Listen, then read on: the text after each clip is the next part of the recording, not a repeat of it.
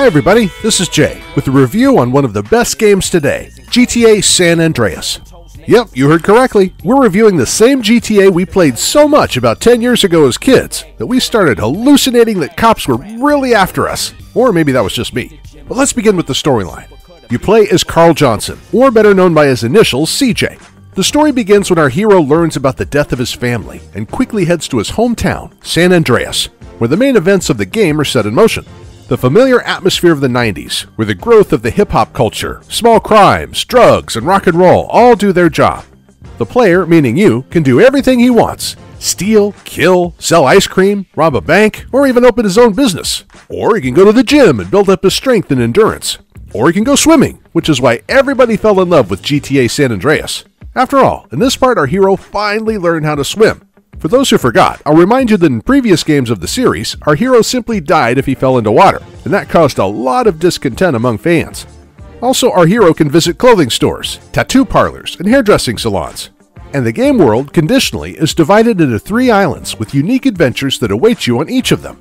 And using the best new innovations borrowed from the mobile version of GTA Vice City, which we also have a review of by the way, is the opportunity to switch on your own music instead of just the radio and saving your game in the cloud, so you could start playing on your tablet and continue where you left off on your smartphone, or vice versa.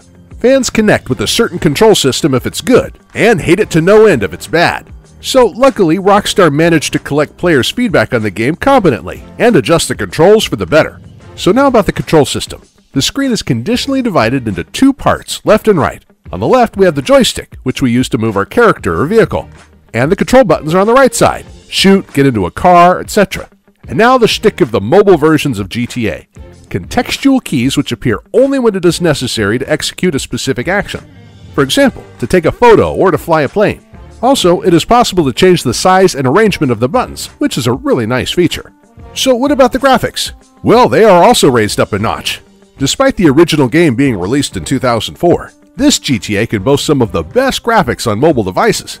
The most obvious innovation, the emergence of realistic shadows and the reflections on cars in real time. But some of these types of features can make a graphics-heavy game slow down on older devices. But luckily, that doesn't affect the gameplay too badly. And now let's transition over to the only minus, bad optimization. The game demands a minimum 1 GB of RAM, and even with a high RAM requirement, the game still manages to lag. The lags are especially noticeable during fast driving.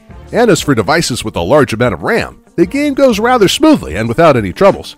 Now the results. Rockstar decided that their baby should be the best mobile game it can be, and we can agree with this.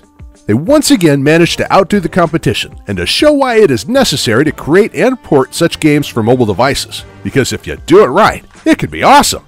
That's all for today. Follow our channel, put like on everything, and join our Facebook group. This was Jay with reviews from mob.org. See you!